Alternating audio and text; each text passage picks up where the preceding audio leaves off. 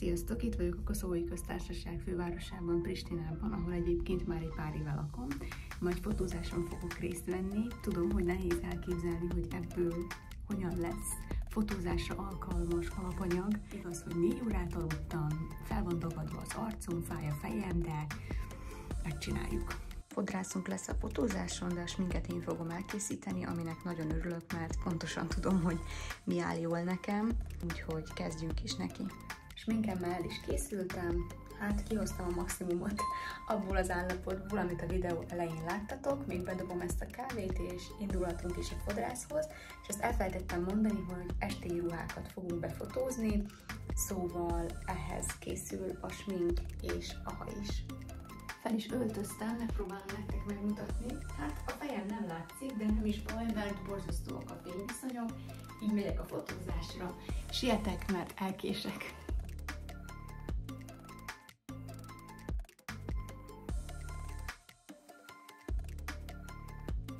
Itt vagyok a fodrásznál, már félig készen van a hajam, már csak a frizura hiányzik. Sokan kérdeztétek, hogy a póthajamat hol csináltattam. Ebben a fodrásztalomban, itt Koszovóban. Ha kedvetek van, akkor gyertek el Koszovóba. Ez egy nagyon profi fodrász, török, és gyönyörű munkákat készít.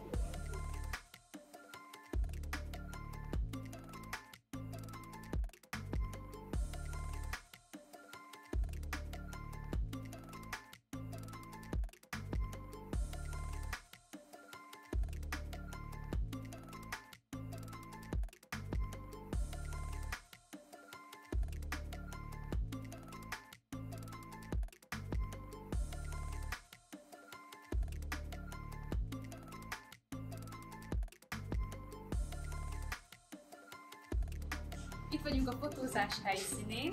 Egyébként a divattervező lányt már 2019 óta ismerem, és többször dolgoztunk vele együtt, és ez, amit rajtam is láthatok, a legújabb kollekciója.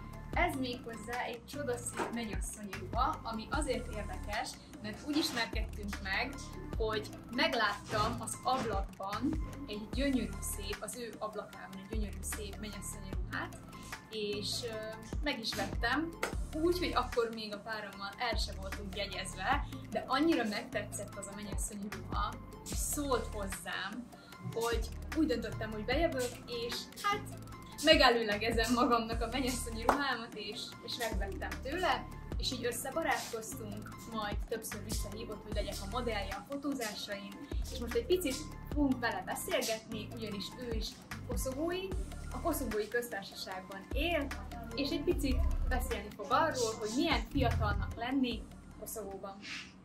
Szóval, amit mondtam, egy kicsit beszélgetni fogok Shkurteával, aki a divattervező, és meg fogok tőle kérdezni egy pár olyan kérdést, ami szerintem titeket is érdekel. Shkurtea. Hi. Thank you so much for talking with me. And I would like to ask you a few questions that I think the Hungarian audience would like to know. So the first question is it good to live in Kosovo as a young person? Yes, it's good. It has its own opportunity that you can find yourself here in Kosovo. It's a good place. That's a lot good. Thank you. Do you like to live in Kosovo? Yes, I like.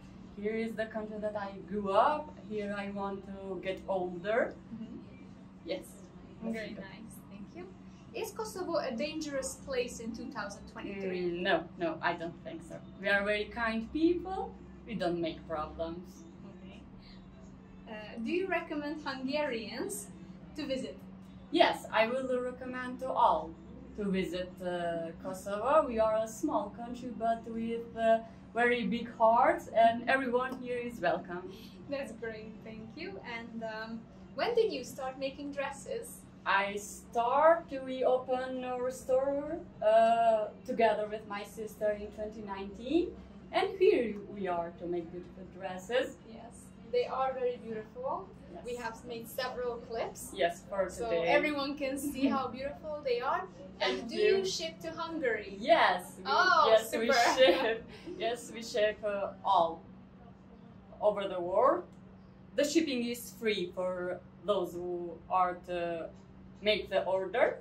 And in this case, the Hungary people send first you can do the orders and we can make a discount.